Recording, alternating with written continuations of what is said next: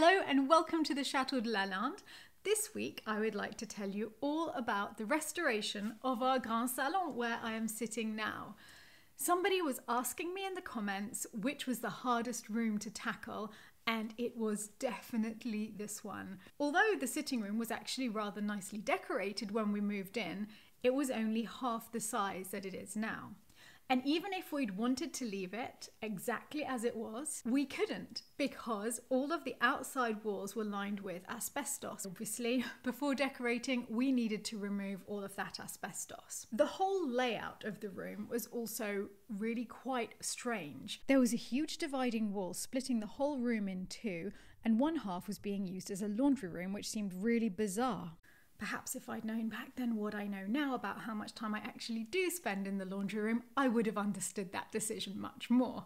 So I decided that I would put the room back to the proportions that it would have had originally. Luckily, they were not supporting walls, so we whipped them out and thereby created a massive amount of mess. It was really, really hard for my mother in those days because my mother does not like building work. She does not like dust. For my father and I, it was really easy because there's nothing we like more than seeing a wall come down and seeing how the light changes in a space. We both had this way of seeing it finished, so we didn't really live with the reality of it. And now when I look back and see photos at the worst of it, I can't really remember it looking like that. The asbestos was taken away by special convoy, and once that had gone, we could really focus on starting to put the whole room back together again. I couldn't then, and I still can't, afford to put beautiful paneling in the room. I very much want to one day, and so as a holding measure, we decided to paint it, and we've painted it Gervais Yellow by Farrow & Ball, which I love because it's warm and it works equally well in summer and in winter. Obviously, once we'd taken down the dividing wall, we were left with completely unmatching floors on both sides. So we just had a mess of earth flooring. I decided to use that as an opportunity to put in underfloor heating. So the entire Grand Salon has underfloor heating, but it has to be said that the low point of the entire chateau renovation for us was probably the moment that there was a mini digger in the house digging up the floors for the underfloor heating. Every room of the house just had a layer of dust on it. It was quite miserable, but it was exciting too. We had a very tight budget and everything that we had to go on big building works. We needed to put in all of the electrics, all of the plumbing, a central heating system, a septic tank. I knew that it was very important that the money that I had went towards things that I would not be able to change in the future. The floors, that's a once in a lifetime job. So I spent a very long time thinking about the floors. My decision was finally made because in the attic we had lovely terracotta floors. They were in a very bad state, but we had all of the lovely tiles.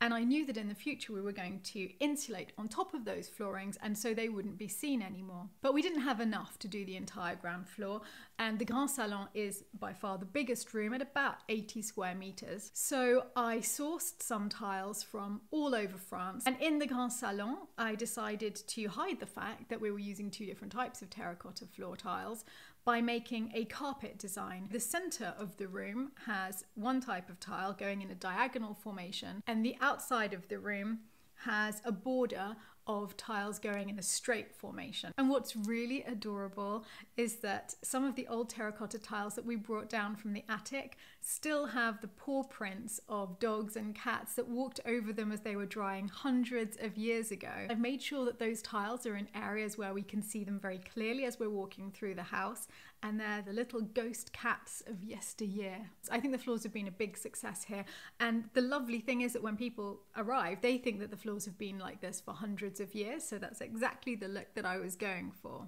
One of the really lovely discoveries that we made in this room during the renovations was the ceiling, because there was a plaster ceiling that had been put up in the 19th century, which obviously came down as we took the walls down, and underneath we realized that we had what in France is called a plafond à la française, which is a ceiling in the French style. And this is the pattern of ceilings that you see in palaces like Fontainebleau. They used it a lot in the Renaissance. You have cross beams and then beams going towards them. And it's very beautiful, and it gave us a lot more ceiling height. Problem was, that the ceiling below was in a real state, and we knew that it needed to be painted, but it was such a huge job. And for several years, we lived with just furniture in the room, everything else done, and the ceiling, which my friend Nick and co-owner called the elephant in the room. Well, we finally got round to it. It's beautiful now, though it's not finished, because just like the ceilings in Fontainebleau, one day I would like to paint the ceiling so that every beam has beautiful golden patterns going along it. We planned a grand mask ball to unveil the chateau to my friends who hadn't been here at that point. The flooring we could walk on for the first time the day of the party. The day before, we were still waiting for everything to dry properly, and also the day of the party was the first day that we could use the septic tank. So I was even more worried about that because I had all of my friends arriving and it really wasn't certain the septic tank was going to be in on time, so that was tricky. We moved all the furniture in on the day of the party and realised it still looked completely empty. But it didn't matter at all. I still have such happy memories of that party. My father was still alive and he loved it here, and everyone had a wonderful time. In the years since that first masked ball, I've started to decorate the room properly and add more and more until finally I've reached a stage where at least it does feel finished, even though I know it's not. This room is filled with my father's paintings. I realise that for a lot of people, it's too contemporary for a chateau, and I understand that view completely. But for me, I love this mixture of different periods. I love the bright happiness of my father's paintings. I always have loved that mixture of Picasso's next to an 18th century console. And it's much more energetic and vibrant to mix things like this. The huge painting that dominates the room is of the house that I grew up in. It's called Cransford Hall, and it was the nursing home that my parents made for people with Alzheimer's, and I lived in the attic. It was a very happy childhood, and I'm reminded of that every time I look at this painting. At the moment, slightly strangely, below my father's amazing painting is the billiard table that's original to this chateau. It was in the room next door, our billiard room, and it stayed there for 10 years. And at the end of 10 years, we realised that we had played billiards 3 times and weren't using that room at all. So we've turned that room, which I'll show you another time, into our winter salon. And for now, it is living in the Grand Salon because it's the only place that has enough space to keep it. The furniture and objects in this room bring back so many memories to me. My father bought the sofa that I'm sitting on. It's one of a pair. The other one is just behind it, facing the other way in the room, and he bought them at auction for me in England. They're by the British manufacturer Dudgeon, and 15 years after he bought them second-hand, they're as comfortable as they were at the very beginning. Everything that my father bought for me is very precious because we were incredibly close. We use this marble-topped cupboard as our bar in the Grand Salon. I bought it in a little antique shop in Eye in Suffolk, and I find it so pretty. It's got a slightly 1930s air to it, but I don't mind this mixture of different periods in the room. I think that works better. I love a room to feel as though it's just been added to by different generations over time and that it's not from a single fixed point in history. Inside, I keep all of our glasses for cocktails. I have the decanters on top, and over it is a beautiful painting by my father, I think one of my favourites of his. I love the colours, and underneath his painting is an alabaster lamp that my parents gave to me. The piano was my 15th birthday present from my parents because I had singing lessons very regularly, and my singing teacher also taught her other pupils at my parents' house. It reminds me of my parents. It also sadly reminds me of the fact that I can't play the piano very well, though I'm definitely trying to get better now. But my piano teacher, when I was a child, took my mother to one side one day and said, "I am perfectly happy to continue to take your money if you are perfectly happy to continue to waste it." And finally, that comment is what freed me of my hated piano lessons. Weirdly, I enjoy playing the piano a lot more now, and I think I would love to have lessons now. But the piano has been incredibly useful for me. We've had many concerts in here over the years. Well, this is a really old photo, and I'm wearing the same dress that I'm wearing today. Oh well, waste not, want not. This corner is a little quirky. The chest was a gift from my mother. and on it is an almost life-size statue of the Virgin and Child. And I understand most people probably don't have almost life-size statues of the Virgin and Child in their sitting room, but she is so beautiful. She was a gift to me from my aunt, who is also my godmother, and I absolutely cherish this statue. This small painting really reminds me of my mother. I don't know why, but I think Daddy must have been inspired by my mother for this one. And under the painting is a lovely little card table. I love this little games table. On one side it's a chessboard, but if you flip the top, on the other side it's a backgammon board. It's actually really useful. I honestly don't play chess, but a lot of my friends play chess, and a lot of the volunteers who stay here use that table to play chess in the evening. But although a lot of the furniture is from my parents, quite a lot of it I bought myself at various auctions and brocantes over the years. The very first piece was the secrétaire, which I bought long before I even had the chateau. I think I must have been about 17 or 18 years old, and my father took me to the local auction in Suffolk, and I saw this secrétaire.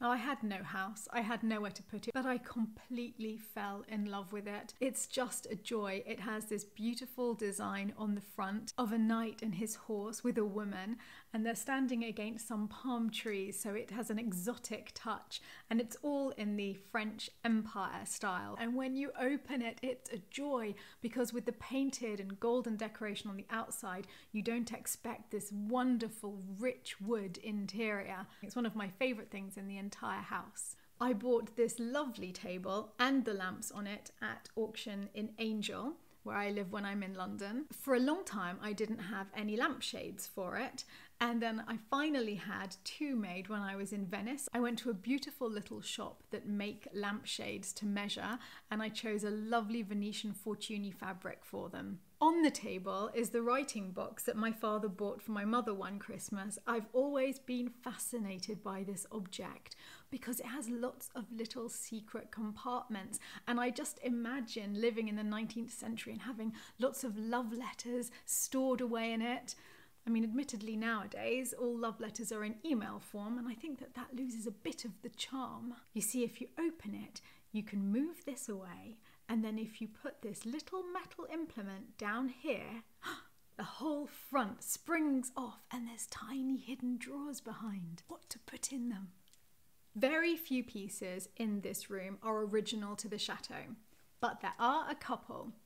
There's this tiny little chair, so small. For a long time we thought maybe it was a child's chair, but I realise now it's almost certainly the base of a chaise longue brisée, as they call them in France, where instead of having one long piece, it comes into two, and then the pieces can be used separately. And I suspect it's therefore half of a chaise longue. And one of my favourite things in the room is the mirror over the mantelpiece. This was originally in my bedroom at Lalande, which was the bedroom of the Countess, and it's such a beautiful mirror that although I love it, I didn't feel justified in keeping it in my bedroom because I wanted everybody to be able to see it. I love the fact that it's a very whimsical decorative style that started in the 18th century in France, where instead of having crossed swords and shields and helmets, gardening implements would be used instead, and I love that playful edge.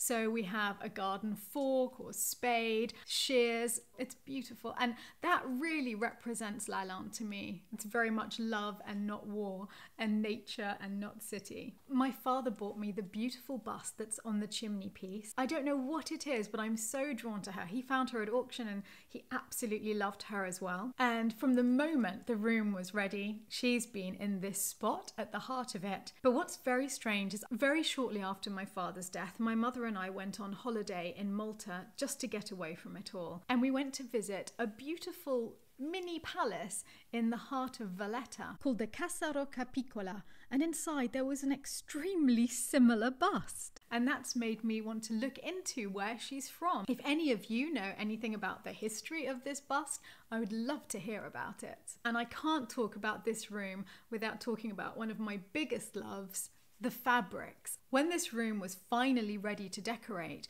One of the biggest decisions for me was what fabric to use. Curtains make such a big difference to a room. The fabric is kind of the soul of a room. It was a very important and big decision to make because I needed over 100 meters of fabric for this room. There are 5 huge windows that go from floor to ceiling, and I could not afford to get this decision wrong. So I chose a fabric by Watts of Westminster, which is called Holbein, and it's spectacular. Watts of Westminster were founded in 1874, and in the 1880s the pattern was used in a dressing room at Ham House in Richmond and at Windsor Castle. It's a silk fabric with golden thread. It catches the light in summer, especially in this room, but in winter when we have the curtains closed, all of the little lights inside the room and the lamps and the fairy lights on the Christmas tree just glint against the gold of the fabric. It feels extremely luxurious. The fabric below it is actually exactly the same fabric, but in a simple cream.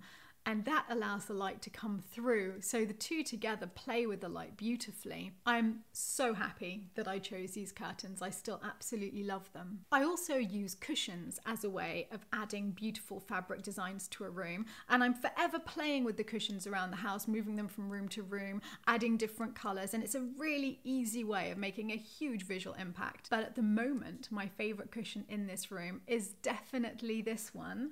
It is La Grande Mademoiselle, who was the owner of this chateau back in the 17th century, though we have no idea whether she ever even visited it. That's something I'm trying to find out. She was the richest heiress in Europe. There were many sumptuous portraits made of her, and this is one of my favourites. It was a gift from someone who watches this vlog, and I'm so incredibly grateful for it. I'm happy every time I walk into this room and I see her, and I realise I have a lot to live up to as the owner of this chateau. As always in Lalande, this room is not finished, and there's so many things that I still want to do here. I want to continue to paint the ceiling with beautiful golden decorations. I would like to buy wooden paneling for the walls, but it's going to take a little while before I can do that. But it's fun that it's not finished. It's nice that I can keep adding to it over the years. It's a constant project that I can tweak. This room is used a lot, but mainly in summer because it has these beautiful doors straight onto the terrace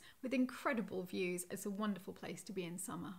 We've had so many parties in this room over the years, and each time we try to transform it in a different way. Once we even turned it into a lavish tent for our Bollywood party.